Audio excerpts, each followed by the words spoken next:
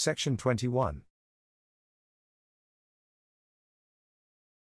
During this time, my state was such as to preclude any sort of manifestation that could bring satisfaction to my mind. I was powerfully influenced, and all my endeavors could not bring me any satisfaction. I was forced to recur to the past, and to try to gain some coherent view of what had been said. Though I did not in the least realize what was going on in me, I can see now that this was part of the educational process to which I was being subjected. I was compelled to traverse the past again and again, to review the arguments from every possible standpoint, and to tear them to pieces again. I hardly rested day or night, so vehement was the influence that dominated me. Only when at work, with which I never suffered anything to interfere, was my mind occupied with any other subject. I made a stern rule, which has never been broken in these 10 years, that I would always do my daily work before I permitted myself to think on these engrossing subjects. When I did turn to them, the mind was absolutely filled by them. As the result of all my pondering, I came to the conclusion that no good end could be served by reiterating objections, which I was far from considering that Imperator had met. I regarded his reply as a piece of special pleading. I never denied the claims put forward by him, and he ignored utterly what seemed to me of the last importance. I considered that I had a complete right to require proof which should satisfy my own judgment as to identity, and which should establish in my mind a conviction that I was not the sport of my own fancy, or of a delusion, or of an organized attempt to deceive. So I simply stated again what my difficulty was, saying that it had not been met, and that a threat of withdrawal only made matters worse. I professed my readiness to wait, to review what had been said, and to hear and weigh anything that might be added. But I stated firmly that I could go no step further until my judgment was satisfied. I pointed out that vague denunciation was not, with us, considered to be reply, and that a frame of mind such as mine was not fairly described in terms that had been used. Moreover, I submitted that, to tell me that Jesus Christ refused all tests, save those of his own choosing, while undoubtedly a strong point, was perhaps a dangerous argument to advance. As to the threat of withdrawal, I said that it would only be to leave me in my present state of uncertainty, not to say of disbelief, and its result must be to cause me to throw over the whole matter, as a tangled web, which I could not unravel, which might be useful if one could disentangle it, but which might be useless and unprofitable, and which probably was not worth the trouble. The answer came at once. Friend, we have weighed what you say, and we are disposed to recognize the cogency of your reply. We did not intend in the words, which we felt constrained, to employ to censure your desire for information, but rather, the attitude of mind, which seemed to prescribe to us conditions with which we felt ourselves unable to comply.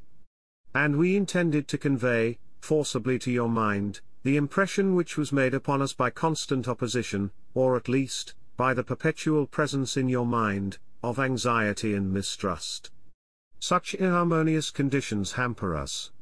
We have a mission to discharge, and we are not content to wait and waste precious time and opportunity. We have a work to do, and it must be done, if not through this circle of friends, then through others. And we did but state our intention of withdrawing from you, because we accepted your own statement, that it was impossible for you to go forward until we had complied with your conditions. We could not do so, and felt the necessity of withdrawal. We have no wish to break the connection we have formed, and to undo the work which has been so laboriously accomplished. It may be, that in the future, we may influence you more fully. It may be that rest and reflection may help us and you. We urge you to ponder and meditate, and to ask only at rare intervals for communications in circle. Only when an earnest desire for communion exists will we give it. We are not desirous indeed to add anything to what has already been given. The additions to our circle, which you speak of, are not desirable. Every such addition involves a change of conditions, which causes much anxious care and trouble to us, which we do not grudge when there is prospect of advantage. In this case there is not, and we must discourage the scheme. All attempts at physical experiment with yourself we absolutely forbid. You are certainly unable to bear the strain which such could involve, especially now, you set too much store by mere physical marvels. They are at best subsidiary. And you run risk of injury by sitting in strange circles. We discourage all such attempts. They do but retard progress, and will end in injury and disappointment. Such a course is never beneficial to you, and though we have not interfered to prevent you from joining other circles, we tell you that we must repress such attempts now.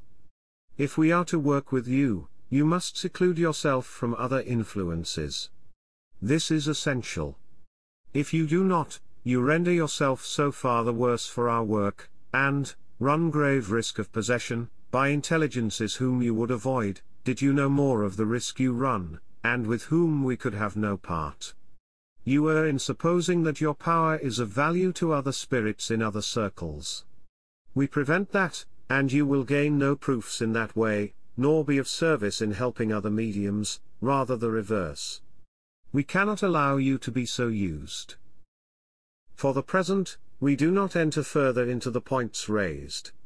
Did we not know integrity and truth to govern your mind, we should long since have ceased to take pains which yield so little fruit. Ignorance has caused you to do much that you would not have done, had you been wiser. And though our friends have not aided us as we hoped, we have desired to do all we can to benefit them and you. But there is a limit to our power and will in such matters, and we should act unwisely, did we attempt to force on you that for which collectively you are not fit. Hereafter it may be done, now we see it impossible to do more. We shall not attempt fresh efforts. We cannot spend further time and pains on that which, you have convinced us, is useless. Your arguments prove, at any rate, that your mind has not grasped the true nature of our work. We are not able, nor indeed are we willing, to comply with the suggested tests which you prescribe. It is not thus that conviction is assured, and God's messengers avouched. Compliance would but cause further demands, and conviction cannot be established by any such material means. Meditate rather on what has been done. You have put aside what we have laid before you. We do not blame you for honestly rejecting what does not commend itself to you. But this done, we have no alternative. The choice is of eternal import, and you appear to have made it. Whether wisely, time will show, and it may then be possible for you to undo some of the effects of your choice. We would even yet hope that a careful review of your position may induce you to retreat from it. Imperator. On the following day, October 4, 1873, the writing was resumed. Some of it was purely personal, but I prefer not to print it. It was couched, throughout, in terms of great solemnity and commenced with an invocation. The gist of it all was the reiteration of the claims previously made, and the concession of some points, which I had insisted on, especially that of the threatened withdrawal. On this point, the reply shows such evidence of pure human reason, and is so typical of the logical method, in which this intelligence has always dealt with my arguments, that I print it as it stands, though so personal in its nature. It was written with great clearness and rapidity, and entirely without knowledge, on my part, of what the substance was, until it was complete. I, the servant of God, the minister of the Most High, and the guide and guardian of your spirit, implore upon you the divine benediction. The Holy and Loving Father bless you.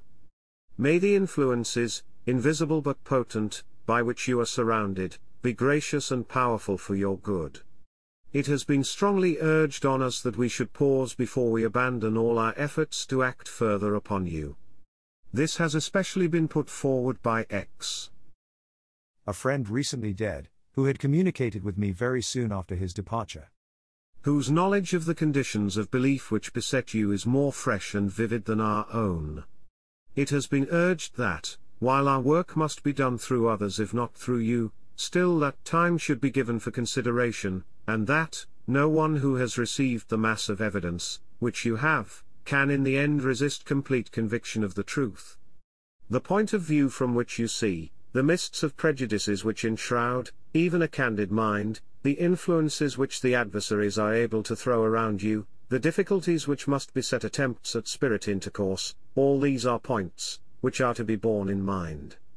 And while we, knowing as we do the truth and sincerity of all that seems to you dubious, can scarcely grasp your position, we are still hopeful that the earnestness and reality of your doubts will be the measure of the strength of your conviction in the future. So long as your frame of mind did not surround you, with an atmosphere in which we were not able to act upon you, we confined ourselves to replying to your difficulties. But, when the circle, which we had gathered with such pains and care, became so broken as to be useless, and so inharmonious, that it was impossible for us to establish a control in most cases, our plans were frustrated, and we were forced to consider if any good could come of further efforts. The constant repetition of physical phenomena was far from our wish. It is not for such purpose that we are with you. And even if it were, we could not use your organism for that mode of manifestation. The daily demand which you make upon your vital power, and the peculiar nature of your bodily strength, constantly fluctuating, preclude any such attempts. It needs a ruder organism, on which no other demands are made, to safely carry out such experiments.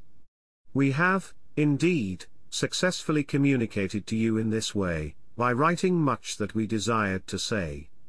But, after all, we found that a great part of our work was confined to answering your objections, and, as regards our circle, the great end we have in view remained unaccomplished. It was while we were perplexed and troubled thus, that you put forward a demand for certain tests, which we found it impossible, as well as undesirable, to give. We felt that they would but be the prelude to more, and we knew that you had not sufficiently weighed the evidence already given. Moreover, we could, at our own opportunity, supply better proof than that which you ignorantly asked for. So we decided that, if you were withdrawn from spirit communion, by the withdrawal of communications, your mind would probably recur to the past, and learn its lessons aright. But we have in view the alternative prospect, which is, that we are unable to cut off the power which is in you, though we may refuse to use it, and so that you would run the risk of its being seized upon by others, and deceit and falsehood might find an entry, and our work be utterly set at naught. We dare not ignore this risk. Nor can we refuse to acknowledge, that to leave you now, might be to allow you to relapse into disbelief. From the habit of pure logical deduction, which, in you, supersedes intuition to a great extent, it might result that you would cease to believe what had ceased to recur daily. Impressions would fade, and gradually die out. It seems, then, that patient waiting is the only course that does not present difficulty. We are not able to prophesy results, but we know the two roads that lie before you, and that you will pursue whichever of them your reason chooses. We have no power, even if we had the wish, to force your choice. Its responsibility rests solely on yourself. You may choose well, and your spirit be put on the road to progress and enlightenment, or you may refuse the opportunity, and find that you have thereby consigned yourself to darkness and retrogression in the future. That rests with you. We abate not a jot of our claims, rather do we magnify them. You will know in the future more clearly what they are. For the present, earnest, prayerful, and careful study is due to us, and what we have put before you. Go over the past, weigh its teachings, study its records, draw out in words your conclusions from it. Mark the progress made. Record with minute care, the process by which, what you admit to be a divine creed, has been elaborated, and then carry on your mind to the future. Look down the vista of the ages yet to come, reflect that you stand but on the very threshold, that much remains to be eradicated before your spirit can progress, that much has to be cleared away before the building can be raised, that eternity is before you, and that we proffer to you the key of knowledge. Pause, we implore you, before you reject what comes a second time to none. Rejected, it will be a curse that shall rest like a dark shadow on your soul through the ages. Accepted, it shall be a jewel that shall shine with increasing luster, brighter and brighter yet through eternity. Pray rather, pray to the Great Father that He will bless your work, and allow us to guide you still. Pray that your spirit may be raised from the cold, cheerless atmosphere of earth to commune with the bright intelligences that wait to instruct you. Few have been so tended, shall it be that few have so little benefited?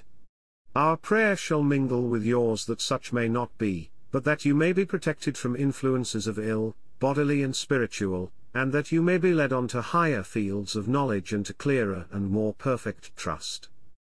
Father, eternal, infinite, all-wise, we draw near to Thee, and lay before Thee our petitions, knowing that Thou dost hear us and wilt answer our prayers. Eternal God, remove from our path the bars and clogs that hinder and hamper us. Loving Father, shed into the doubting heart a beam of light to illumine the dark corners, and to drive out the lurking foe. Mighty Master, bear down to us that consolation which we need in our labor. Great the labor, great must be the love.